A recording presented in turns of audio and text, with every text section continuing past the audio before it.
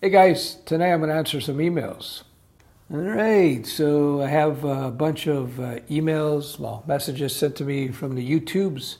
So I figure I'd do a little late night vlog. Stef answers emails. All right, let's get to it. Okay, I'm not going to read this whole thing because it's pretty long. This is basically a guy who's been struggling really badly from imposter syndrome. Holy jeez, imposter syndrome. There's even a Wikipedia entry. I feel like everyone at my job is better than me at programming, which is not necessarily a bad thing, but it just makes it difficult to have any confidence in the decisions that I sometimes need to take. My question is, did you ever feel it this way? Is this normal within the program community, or is this because I don't have a formal background? There's no coder in the world who knows everything. They have their specialties. There might be a particular area where they've just finished a project, working on it for months or a year, and they know it like the back of their hand. So if they're doing just that, they'll be really good at it. So for example, when I was actively involved in some really high-level database work back in the day, I started going deep into database theory, normalizations and optimizations and in terms of indexes and all kinds, and went really deep. This is like what I just mentioned is kind of superficial, but I went really deep into the whole database theory and design, and my level of knowledge became extreme for a while. It's been years since that time, and I have to tell you, I can tell you right now, I forget just about all of it. I would remember it pretty quickly once I just got back into the saddle again. But the point is, you may feel intimidated because you're running into people who are working right now.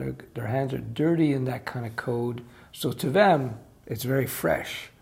And so if you haven't been working with that type of coding at that particular moment, or in a little while, or ever, you feel a little nervous. Ooh, I don't know what I'm doing. These guys really know what they're doing. They really know what they're doing because they're working on that now. The other thing to consider is that once you have your core, once you have your basics in terms of programming is concerned, something I talk about all the time, I like to stress all the time, you can just learn whatever you need to learn depending on the job at hand. So I wouldn't care too much. I wouldn't be so concerned about the fact you may not be aware of a particular library now or a particular language now. And if you're nervous about a decision you have to make in terms of the coding that you're actually going to have to do, just do a little bit of research on it. Do a little research on it. Google is powerful. If you know your core, you know your basics, you'll be able to answer those basic questions. Do the research. And then if you're still feeling nervous, present what you've found and go see your colleagues, which is normal in software development. Say, I'm thinking of doing this. This is a solution I suggested. What do you think? That's it. And see what they say, and they may come up with better ideas. They may go, that's cool. They may go, I don't know, I'm not doing this right now. And just go from there. At the end of the day, what's a great thing about being a software developer is that your code will work or it doesn't work, right? It works or it doesn't work. And, as long as the code is clean and simple, easy to update, which is pretty obvious, self-evident, right? You'll be okay. So, yeah, just keep working through it. Follow those 2 steps as I suggested, and you should be fine. But any psychological misgivings, any psychological, emotional hang-ups, if you will, not that this is major, it's a minor thing, really. Don't worry, you just got to work through it through repetition. And the more you give yourself a chance to do work, the more you give yourself a chance to complete projects and to work on projects and solve them, the more your confidence will grow, right? Repetition. All right, what's the next one? Hi, Stef. Hope you're having a good day. Question, is there a high-level gaming language that you would recommend studying? I think I don't do much I haven't done any game programming except for basic stuff. So I would suggest that you look at C# and how it's used in the Unity gaming engine. So you may want to look at that. You want to look at that. Unreal Engine apparently works with Mono, which you could use C#. That is what I would take a look at. C# game engine, see how that is. Again, this is not my forte, it's not my strength, but that's a good place to start. Okay, so you have a guy who says, I'm currently doing my comp sci second year at, I won't say the school, and I hate it. Ooh, I hate it because of the system around it. I feel like it's a waste of time and money. But at the same time, I'm already in the second year. I took a break last year to work on my own projects, similar to XYZ. I won't get into it, but you have to shut it down. I'm back this year, but I still feel this way. Should I drop out and learn programming myself? I consider myself a fast learner. So how do I do it? However, what about not having a degree? How badly does that affect me? I love programming. Okay, you need a degree if you plan on getting into the type of programming where you're going to be working for large organizations that have HR departments, human resources departments. And if they do, then they're going to have sort of set criteria where only extreme experience can get around that set criteria. What's that set criteria? Big companies means they want people with comp sci degrees or some sort of degree. So your second year into it, was it 4 years, 3.5, 4 years, depending on how many courses you take on? It's been a while. If you're going into debt for tens and tens of thousands and you think you're just going to be doing stuff on your own or working for small businesses or startups where they don't really care about degrees as much, then I would say don't go into tens and tens of thousands into debt, because student loan debt is the worst possible debt you can get because it's non-dischargeable in the US and Canada too, where non-dischargeable debt means even if you go bankrupt, you still have that debt around your neck. Student loan debt is the debt you avoid at all cost.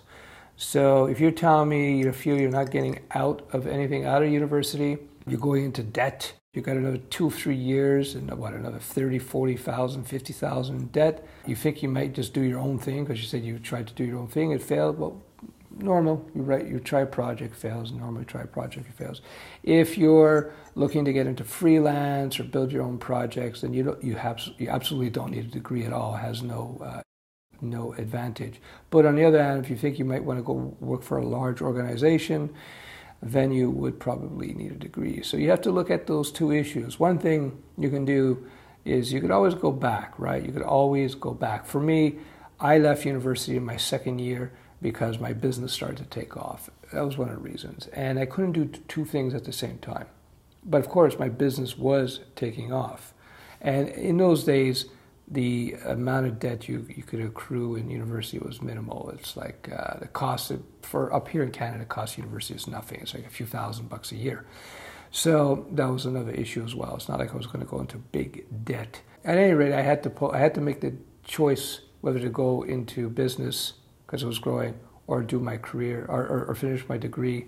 And I decided to go into business. And I figured, one day I'll go back and get back into university. Let me tell you, once you get out there and you sort of leave school, the chance of you going back and completing it becomes much more difficult, because you sort of left the whole I'm learning at university stage of your life. Of course, if you're successful, then you don't need to go back, right? I never went back. Hi, Stefan. I'm a freshman in college, looking in a multi-platform software development major. Okay, I guess that's what he's taking. The college strongly focuses on C++ and Java. It will also touch base on basic HTML and JavaScript. I'm greatly enjoying the courses. I'm hoping to do software development and possibly someday game development. What suggested languages should I attempt to learn on the side to see more appealing for jobs? Depends on the type of program you want to do. So if you want to do game development, then I would pick languages that are used a lot in game development. Now, it depends what type of game development that you want to do. If you want to build engines and so forth, you're looking at C++. If you may want to look at the Unity engine and C#, what I would do is I would look around at the job market right now in terms of game developers, if that's what you want to do. And look at the job market and then look at the requirements. Look what the type of programmers they're looking for. And that will tell you exactly what languages, which frameworks you need to learn. And then what you could do is on the side, you can learn that. So one option, again, you have to check, it might be C# with the Unity engine. I don't know. Maybe it's just diving deeper into C++ if you want to get into low-level game engine building, if there's work for that, and then start writing that kind of C++ code. That's my best advice in terms of your question. All right, there's a bunch of other questions, but I think I won't answer those. All right. That's pretty much it. Yeah, much more to come. I've been checking off a lot of the check boxes, taking care of a lot of work. So time is freeing up for more of these type of vlogs. Ciao, ciao.